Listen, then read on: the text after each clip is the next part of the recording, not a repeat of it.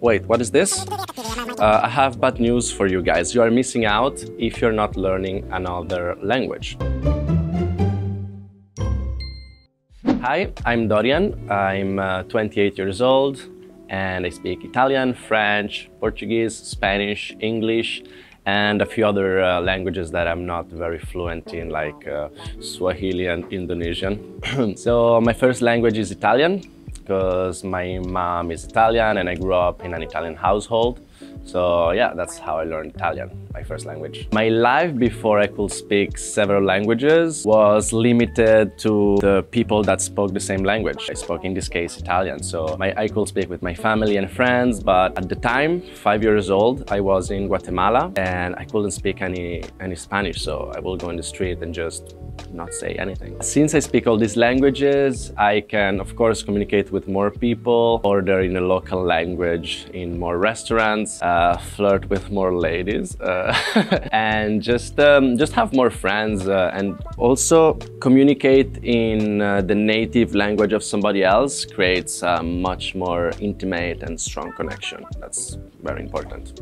When people don't speak other languages, they miss out a little bit on understanding and communicating better with the other person. So again, creating stronger, more intimate bonds. So benefits and opportunities from speaking all these languages. Well, again, first of all, it's communicating with more people and more quickly, because somebody may speak English a little bit, but if they are Spanish and you communicate in the same language that, you know, their mom was speaking to them when they were a kid, you create a better connection, and that can create more and better job opportunities, or again, more and better friendships. So I live in Indonesia now, and knowing a little bit of Indonesian has helped me a lot. Mostly when shopping and approaching the sellers in the right way, with even just a few words and asking, hi, how are you, in the right way, that can already, set a different tone to the bargain and the conversation.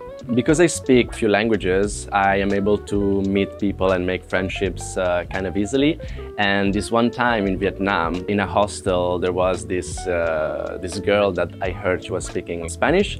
And so I started chatting with her a little bit, and then the next thing I know, next day I was in a different island organizing a festival with her, just because I could connect so easily. So an advice for people that are learning or want to learn languages is, it seems a cliche, but have fun and find things that you're interested in. For example, you love death metal, and you can watch YouTube videos that talk about death metal in the language that you're wanting to learn, or listen to podcasts, or music. Music is a great one. I learned English. I first started learning English listening to Eminem, and that kick-started my English speaking skills. Another good suggestion is to focus on a specific scenario. For example, ordering food at an Italian restaurant. That will allow you to basically develop a little script and a little list of vocabulary that then you can use when you are in that specific situation. Those are the two best suggestions I can give you. Wait, what is this? I have bad news for you guys. You are missing out if you're not learning another language. Why? Because learning another language will create more opportunities, more friendships, more adventures, and more fun. So yeah, what are you waiting for? Go and learn some. And so, see you in the next video. Ciao a tutti!